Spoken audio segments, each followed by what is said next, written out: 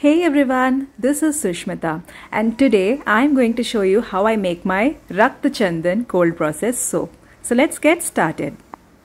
As a rule, we are going to follow safety first, for which I've got my face mask and my gloves on because we are going to be handling something called as lye, also known as sodium hydroxide. So before we can handle lye, I've got my distilled water here which has been pre-measured into the vessel. To this I will be adding sodium hydroxide or lye. All the authentic traditional cold process soaps are made with this chemical. This is sodium hydroxide. This helps to saponify the oils that we are going to be using in the cold process making method. Lye is very caustic, which means that it can heat up to almost 170 degrees Fahrenheit. Which means that it will release fumes and therefore it is essential for us to wear a mask. And also essential for us to wear gloves so that we do not have any spillage happening on our skin or on the face, or we do not even inhale the fumes. This can be really harmful, and that is why we have to be very careful when handling sodium hydroxide. So right now I'm checking the temperature. It is at 71 degrees centigrade and this needs to come down to room temperature. Meanwhile, for the soap I have taken cocoa butter here, and this is what it looks like in the room temperature. And to this butter we are going to be adding coconut oil. So this is one of my favorite oils because it not only helps to make the soap very cleansing, but it also helps to make your skin glow. To this again I'm adding my almond oil followed by sunflower oil and palm oil to give us a hard soap, and then castor oil for that extra nourishment. So now you know why handmade soaps are extra special, thanks to all that skin loving and nourishing ingredients that we are using.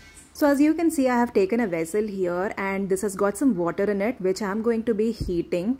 Now the reason why is that is because all the butters and the oils need to come down to the same temperature, and once they have melted I'll be adding the hero ingredient, which is the Rakta Chandan or the red sandalwood, and our supporting hero, which is the sandalwood powder. So once we have added these powders in, all we have got to do is to blend it so well that all of the powder gets mixed into the oils. Okay, so let's go to the next step. I've got my lye water which has been sitting around and resting. So that has come down to room temperature, and now I'm adding it to the oils. And once we do that, we are going to be adding our essential oils in this as well, which is again a mix of rose essential oil blended in with cedarwood oil, vetiver, bergamot and ylang ylang essential oil.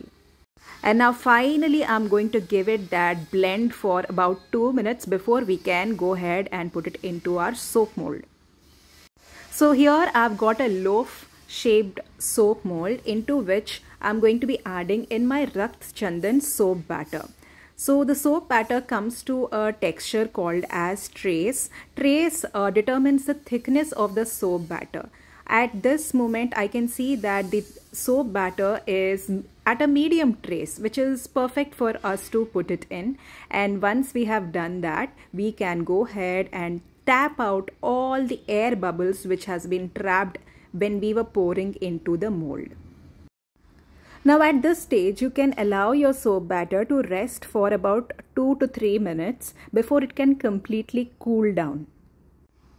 So in the next step, you can just leave your soap like that, or you can even give it a completely new character by putting in different designs from the top.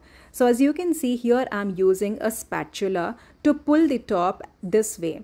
And you can also erase it and try different designs like this. You can even give it a swirl design with your spatula, or you can use any other instrument which has a design of its own that you can just imprint on the top.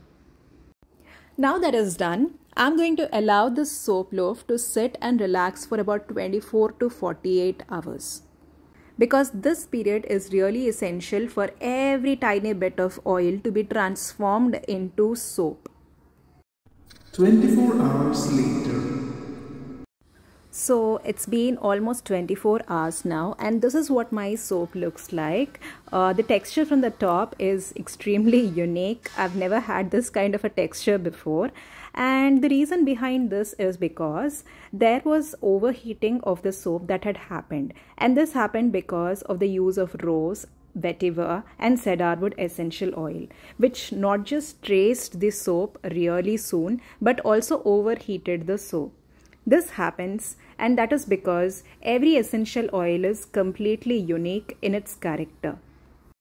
Each time, each blend will give you a different kind of a soap, and that is the beauty of soap making process.